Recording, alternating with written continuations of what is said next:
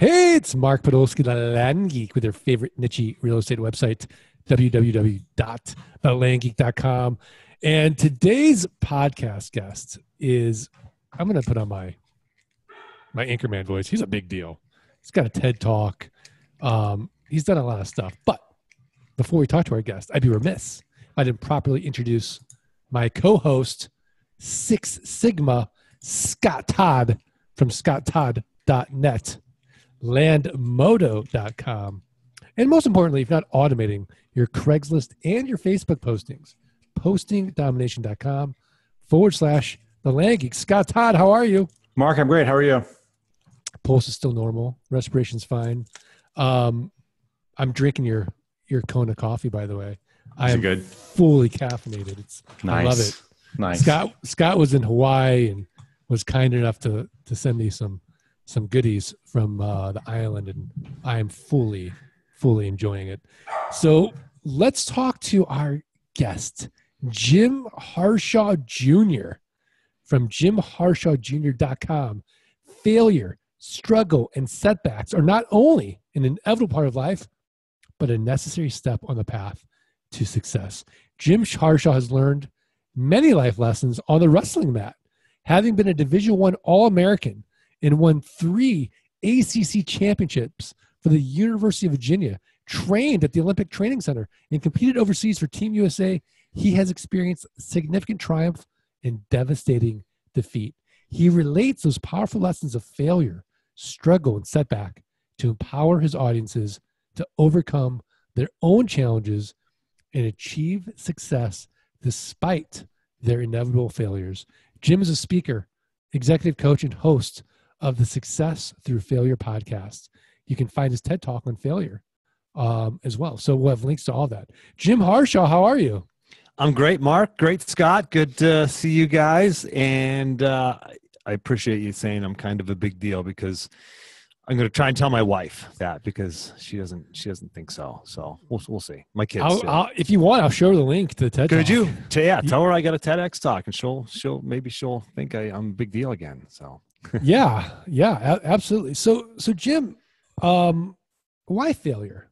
There's so many things to sort of discuss as far as coaching and mentoring and motivating. Why failure? You know, it's interesting how this all came about. I'm kind of now known as, quote, the failure guy, right? And this all started with a failure that I experienced. I mean, really, I had to speak in front of a group, and I got really nervous, and I was stumbling over my words. I'm like, man, this is just not okay. So I signed up for Toastmasters, started going to Toastmasters meetings, speaking in front of groups. And then I had an opportunity. I heard about the Charlottesville TEDx event, which is one of the largest TEDx events in the world, and top 1% of the largest TEDx events in the world. And there was an open spot for a community speaker. And so I applied, and basically they said, I heard the commercial on the radio driving to work one morning, and it said, today's the deadline. You got to have your application in by 5:00 if you want to try to speak at the main TEDx event in Charlottesville. And it was one of those days where I had like 20 hours of work to do in a 10-hour day, and I was like, man, I'd love to send a 2-minute sort of sample video, but I just don't have time to get to it today.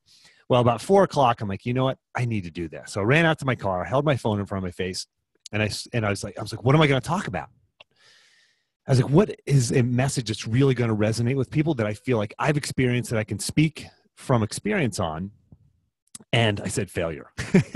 and failure as it relates to success, and the necessity of failure as a stepping stone on the path to success. And so I shot this short video and submitted it along with 60 some other people who also wanted that one spot. 25 of us got chosen to speak at an open mic night, and at the open mic night, an audience of 500 people chose me, voted for me to get the main spot, to get the spot on the main stage a month later. So that's how it came about. So I got to share my message. The title of my TEDx talk was "Why I Teach My Children to Fail," and so to get back to your question, I mean, why? It was a message that was on my heart. It's a message that.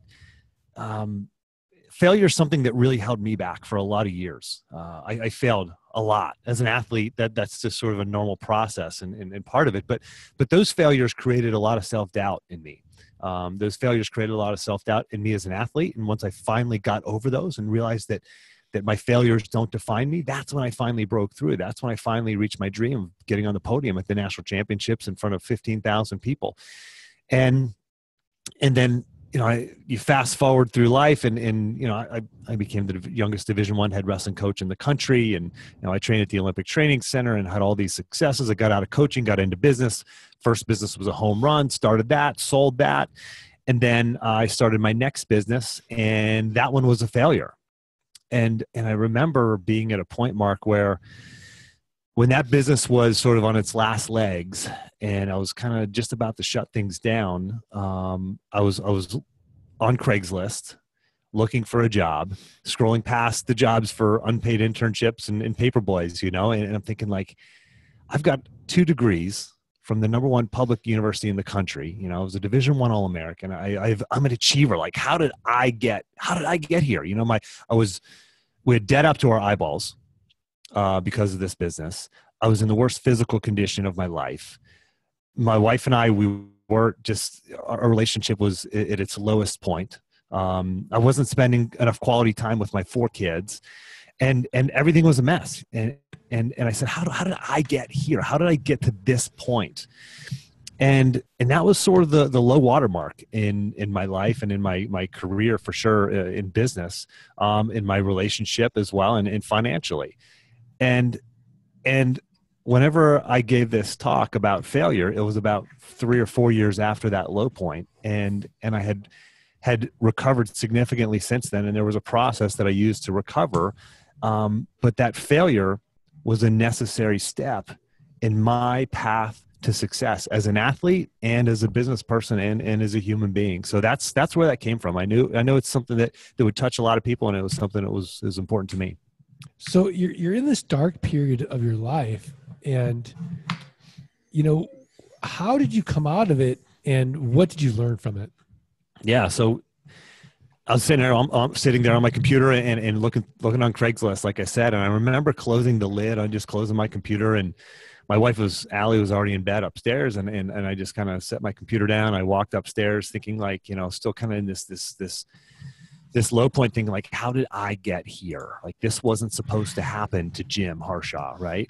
And so I lay down in bed next door, and the room's dark and she's asleep, and I'm staring at the ceiling, and this is just kind of racing through my mind. And I hit on the fact of this. I said, Jim, you were an athlete, right? And you were a successful athlete, and you had endured a lot of failure to get to the point where you were a success, and to be a Division I All-American, it's actually statistically easier for a high school football player to make it to the pros than a high school wrestler to become a Division I All-American. It's a really hard thing to do.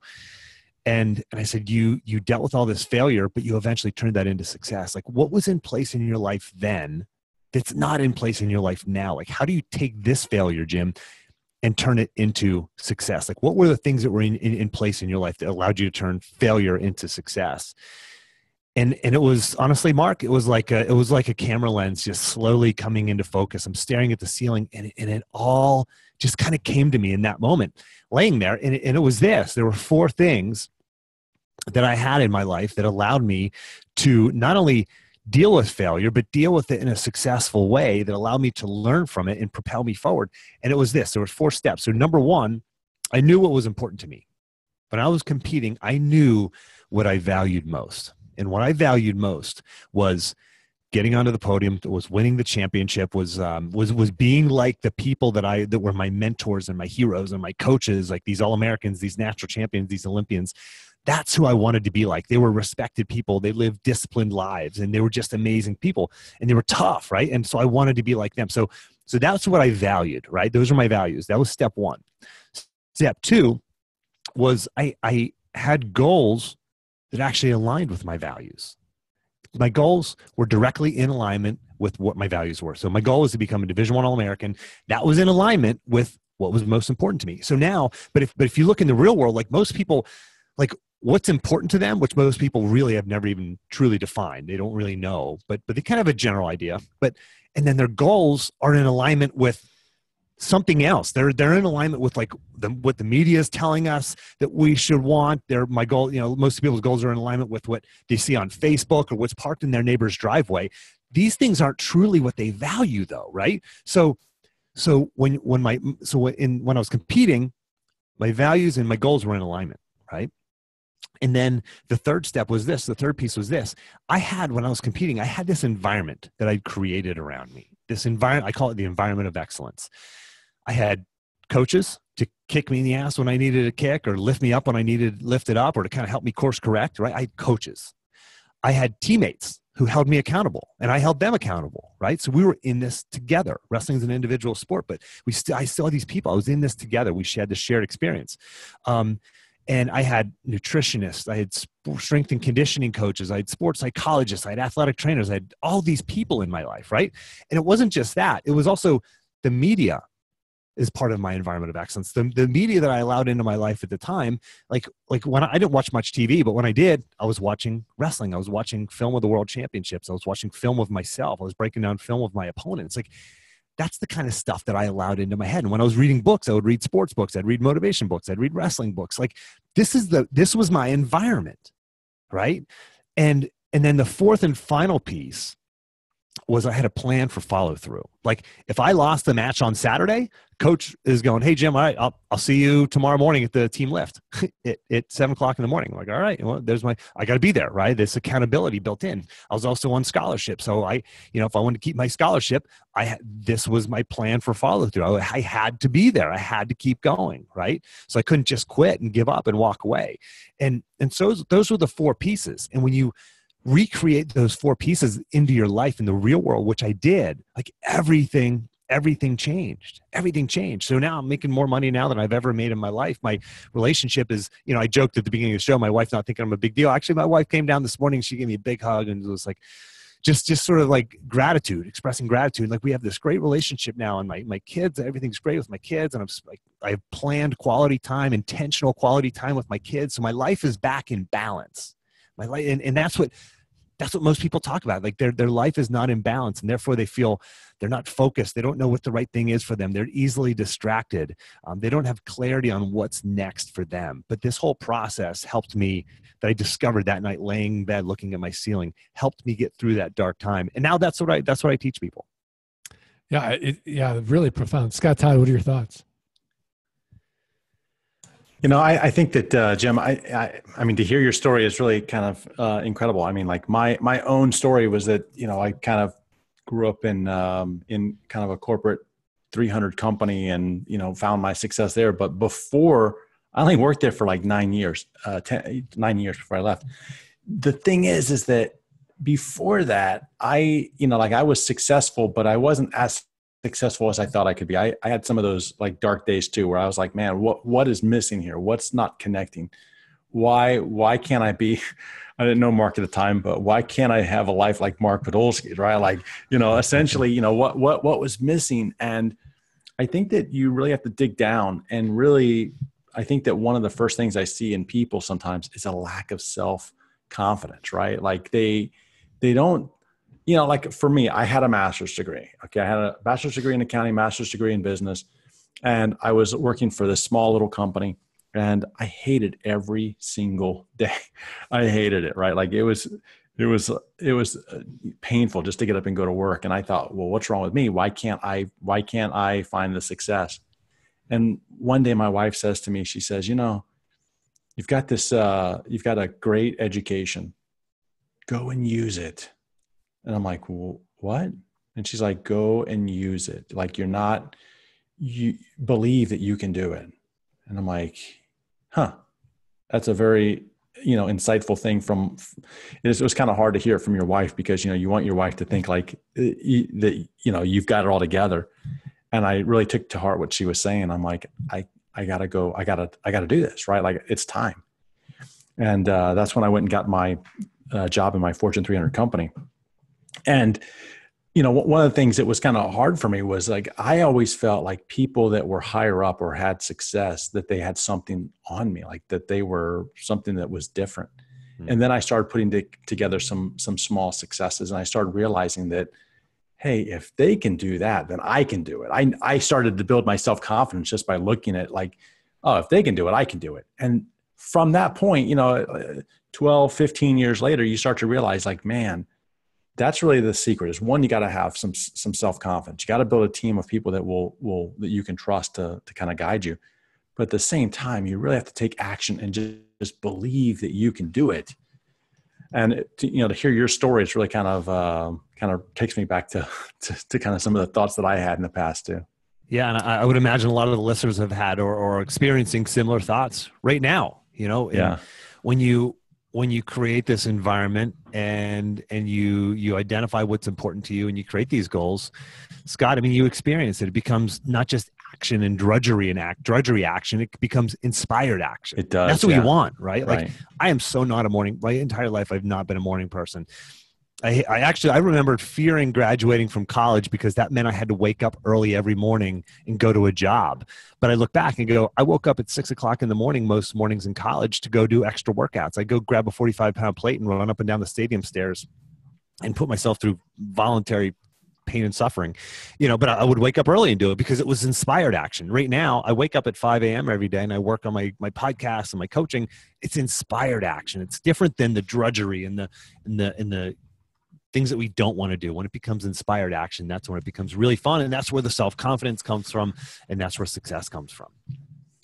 Yeah. I mean, so if we flip this, Jim, a lot of times what happens is that people need a crisis to really get to a point where they're going to make a big change in their life, right?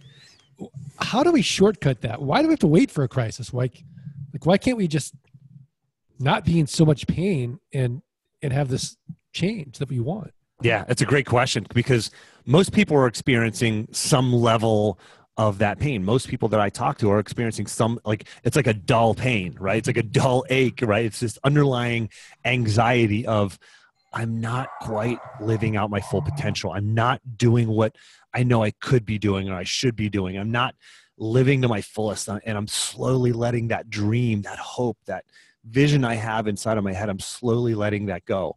And so it's this dull, underlying, subtle pain and anxiety. And until it becomes acute, you're not going to most likely do anything about it. And so what does it take to have that lightning bolt or that, short of having that rock bottom moment is this. So, I have a podcast, as you know, as well, Mark, and you've been on there, Success Through Failure. And I've interviewed tons of amazing and successful people like yourself and, astronauts and billionaires and professional athletes, et cetera, New York Times bestselling authors.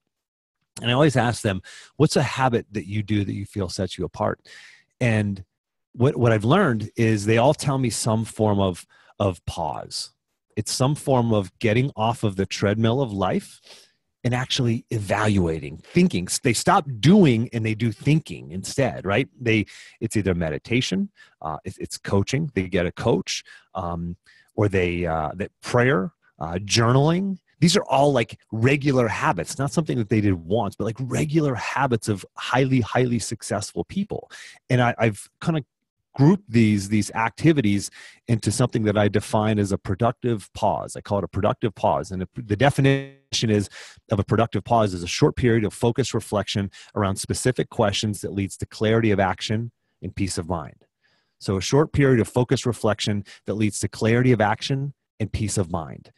And when you do that, you go, okay, so I'm experiencing this subtle pain. I'm experiencing this anxiety. There's this whole mindfulness movement out there now, right? And everybody thinks it's just meditation. It's not. It's all of these things. It's all these forms of a productive pause. And when you stop, get off the treadmill, and you identify and you sense and you feel this pain, whether it's through journaling, whether it's through meditation, whether it's through hiring a coach or a prayer, or whatever the case might be, when you feel this pain, you can go, okay, wait a second. Let me zoom out here. I'm headed this trajectory. I want to go on that trajectory. Something needs to change here. And it's usually you have to identify what's important to you and then create goals that align with what's important to you and then create that environment of excellence and then a plan for follow through. Does that make sense? Totally makes sense. Scott Todd, what do you do for your productive pause? I like to literally write down my goals every day, right? Like that's that's my way of connecting with them and thinking them through and thinking through what I'm trying to achieve on a bigger scale, not just like today. Yeah, it's so funny. I rotate my productive pauses where I'll go into mindfulness meditation, and then I'll go into sort of stoic principles, and then I'll also when I work out, I'll have like an audio book, and I'll kind of be listening, and then I'll start thinking. Again, I read a lot.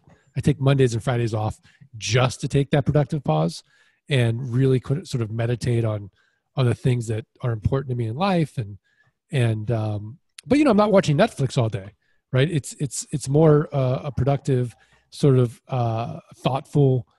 Am I living my best life, and those types of things. So, Jim, what do you do for your productive pause? Yeah, I do. Gosh, all the things I mentioned and more. So, meditation, journaling, prayer. I have a coach. I do visualization. A lot of times when I'm driving, I will turn off the radio, turn everything off, and I will just think out loud, and I will ask myself questions as if I was coaching myself, right? I ask myself what I call these productive pause questions, and I challenge myself, and I make myself answer those questions. So any of those forms of a productive pause, and I think about 5% of our total lives should be a productive pause, or at least 5% of our waking time should be in pause, and the other 95 should be in action. At least 5%. You should be, 30 minutes a day can really set your day up for amazing results. Whether you're doing the prayer, the meditation, et cetera, the pause in the morning, before you walk into a meeting, you should spend 30 seconds saying, what do I want to get out of this meeting, right? Everybody hates meetings, right? But if you go, wait a second, productive pause, what do I want to get out of this meeting? What are the 3 things I want to leave this meeting with? And then you walk out of that meeting, instead of saying, gosh, I forgot to ask this question, or we never clarified that, or we don't have these action items. You walk out of the meeting, and it happens to be, instead of an hour long, it's 45 minutes long, and exactly, everybody has their action items. Everybody knows what, gets out of the meeting, what they need to get out of it. So yeah, those are all different ways that I use a productive pause. Is it okay to ask you what your 3 questions are that you like to ask yourself? Yeah, I have a bunch. The one that I ask myself most is, what's holding you back? What's holding you back? And it's such a powerful question that sort of starts a conversation. What's holding me back? And it's usually something internal. If you're saying it's my boss or it's my spouse or something like that, then you need to kind of look in the mirror and figure out what is your role in that. Another good one is, what would fill in the blank do? What would Jesus do? What would Tony Robbins do? What would Richard Branson? What would Elon Musk do? Like Richard Branson, Elon Musk, those guys, those are big ones, great ones, because those are huge, huge thinkers. Another one is, what am I not doing that if I would most move me towards my goals? What am I not doing? Or what am I afraid of?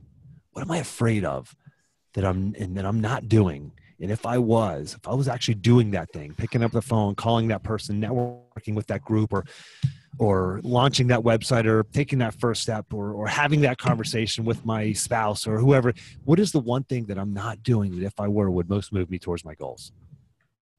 Yeah, those are great. Jim, when you hear the word successful, what do you think of? Yeah, interestingly, or I should say ironically, the thing that I think of is what I would imagine that the world planted into my mind initially. It's guys like people like Steve Jobs. But that's not how I define success. I think that's what most people think of, like somebody who just changed the world, right? And it's amazing. But when you look at what his goals were and what he based his values, like his values were nothing like mine. I mean, he stepped on people. He denied his own daughter, right? I mean, I wouldn't have wanted his life for in a million years, for $10 million, I wouldn't take his life. What I think of as successful is somebody who's living out their values, living their life the way that they define, however they define success. Great answer. We're at that point now in the podcast now, Jim, where we're going to put you on the spot. We're going to ask you for a tip of the week, a website, a resource, a book, something actionable, where the Art of Passive Income listeners can go improve their businesses, improve their lives. I think your mentorship, this podcast, has been invaluable. And this is going to be the kind of podcast that people should bookmark and listen to probably quarterly to get them really thinking and engaged in their own lives and have those productive pauses and really not sort of have this shame about failure. Because I think that culturally speaking, other cultures don't have shame about failure. You go to a place like Israel, they love it. They embrace it. They're like, great, good for you. Your startup failed? Great. No big deal. What are you going to do next? Like, they're excited about the next thing. So Jim, what do you got? In terms of a tip of the week? Tip of the week. Yeah, it would be to do that productive pause. And you can do this for the listener. You can do this right now. I mean, you can hit pause on this podcast right now, or as soon as this podcast is over, you can do this. But ask yourself that question out loud. What's holding me back? Just ask yourself that question right now. I would suggest you answer that out loud to yourself. If you're in a group of people, you might want to journal on it, write it down instead. That's another great way to sort of flesh this out. But I would encourage people, you will get so much value out of that. I promise you, I guarantee you, if you finish that conversation with yourself, because it's not one answer, you go, okay, what is holding me back? You say, it's my doubt around, I don't know, starting that business, right? You go, okay. And then the fictitious coach sitting next to you, or me, imagine me or Mark or Scott sitting next to you, and says, okay, well, what are you going to do about it? Or what can you do about it? Well, I guess I could call the Small Business Development Center, or I could reach out to a good friend of mine who's already succeeded at that, or I could create a business plan. There's all kinds of things. Okay, so the next question might be, okay, when are you going to do it? Well, right now, I guess. I can Google it on my phone, the SBDC, Small Business Development Center, and so you don't stop with the line of questioning until you come to action, one thing that you can do right now. So that's my tip of the week.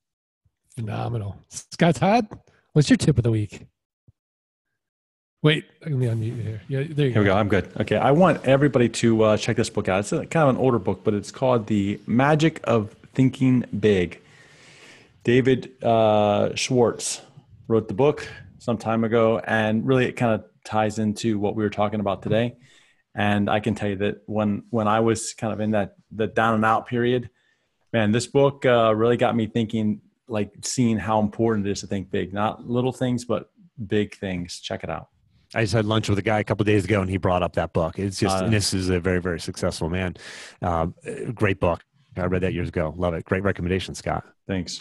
Yeah, I remember when I was in my dark period in 2010, and had to sell the house and really just cut down on my personal overhead, and sort of at that crossroads, like, look what I've done to my family, and making all these bad choices. One of the books that I read that really kind of helped me through it was The Power of Now by Eckhart Tolle. So I don't know, check that out. Have you read that book? It's kind of woo-woo, but I've not read it. That's been recommended. I need to read that book because I've heard a lot of people, very successful people, recommend it. So I need to add that to my list. Yeah, but also my tip of the week is learn more about Jim Harshaw at jimharshawjr.com, and watch the TEDx talk, and just, could be like a daily motivational practice, just going to that website every single day and checking out the blog, going on the podcast, and just engaging in the wisdom of a Jim Harshaw Jr. So, Jim, thanks so much. I want to remind all the listeners today's podcast is sponsored by tlfolio.com, which stands for Tax Lien Folio, not Tate Litchfield. TL Folio. The land folio. Oh, yeah. I'm sorry. The landfolio.com. Because if you want unlimited funds, it's a great place to put your note up and get it cashed out, and then have that passive income revert back to you in 12 to 18 months, and then just redeploy the capital. Learn more at tlfolio.com. And also, please, the only way we're going to get the quality of guests like a Jim Harshaw from jimharshawjr.com is if you do us 3 little favors. You got to subscribe, you got to rate, and you got to review the podcast. Send us a screenshot of your review to support@thelandgeek.com. We're going to send you for free the $97 passive income launch kit. So please do that. Jim, are we good? We're good. That was fantastic, Mark, Scott. Thanks for having me on. Thank you so much. Scott, are we good? We're good, Mark. All right. I'll let you lead us out of here. You know what we got to do, Mark? We have to make sure that we let freedom ring. Pretty good. Pretty good. Not bad. Jim's like, okay, these guys are geeky, but Love it. not too bad. You should have seen the old days, man. Yeah, we've really refined it. And, just another sort of, Kaizen, continuous improvement. All right. Thanks, everybody.